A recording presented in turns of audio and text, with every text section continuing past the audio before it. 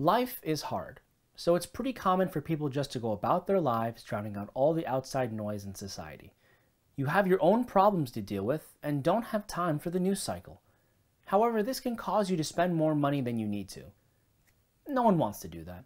So here are a couple topics you should keep in the back of your mind. Let's go. The first one that I'm sure you've heard at least a few times is a bear market. So this is a prolonged period of stock prices decreasing about 20% or more, usually from its most recent high.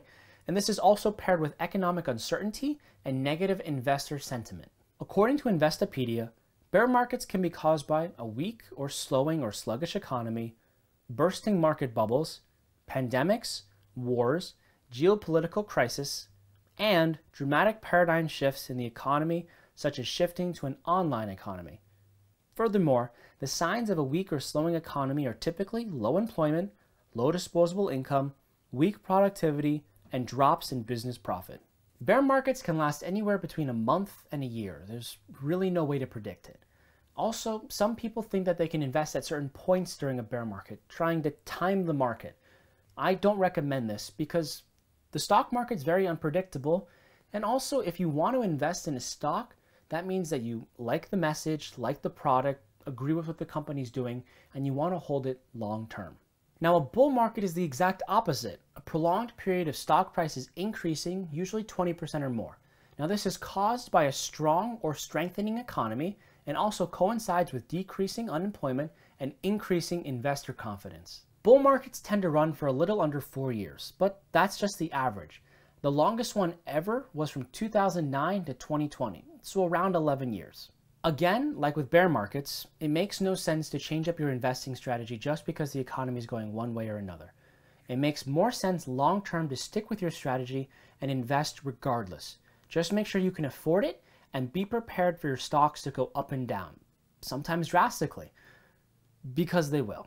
The unemployment rate is something that I'm sure you've heard dozens of times. Well, according to the Bureau of Labor Statistics, the unemployment rate represents the number of unemployed people as a percentage of the labor force. The labor force is the sum of the employed and unemployed. Something to be aware of. The unemployment rate only takes into account those who are employed and unemployed. So individuals who have no desire to work are excluded.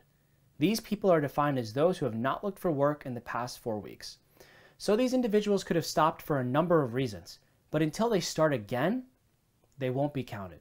So as of recording this video, the unemployment rate is around 3.8%, but in the most recent past, it was as high as 14.8% in April of 2020.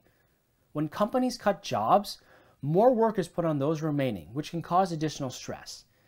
Also, these workers most likely will not receive additional compensation. As for the country as a whole, the more unemployed people there are, the bigger the hit the US economy takes, as roughly 70% of the GDP is consumer spending. So the higher the unemployment rate is, the more people are affected, regardless if they have jobs or not. OPEC, or the Organization of Petroleum Exporting Countries, is an organization that helps influence the global oil market. There are currently 12 members: Algeria, the Republic of Congo, Equatorial Guinea, Gabon, Iraq, Iran, Kuwait, Libya, Nigeria, Saudi Arabia, the United Arab Emirates, and Venezuela.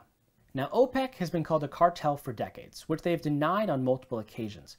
However, the systematic increase and decrease in oil production has direct and severe impacts on the price of oil around the world. Typically, in a free market economy, production, distribution, prices, and more are determined by the forces of supply and demand. So if two countries both sell a product, it makes sense for one of them to lower its prices to get more business. However, if both countries work together to control the supply, then they can help influence the cost of goods and increase both of their incomes. Now, the organization has flexed its might in the past. During the Arab-Israeli War of 1973, OPEC decided to impose an embargo on the United States in response to sending aid to Israel. The subsequent embargo and production cuts caused oil prices to basically quadruple, from $2.90 a barrel to $11.65 a barrel. If you don't believe me, ask your parents or grandparents. I'm sure they have very vivid memories of this experience. This, in addition to other cuts this organization has made during its tenure, is a majority of the reason why this organization receives so much ire around the world. So if you see gas prices rising and you hear OPEC in the news again, they may be correlated. Have you ever noticed when you're purchasing something that the foreign good is more expensive than the domestic? A car is a good example. Well, it's due to a lot of reasons.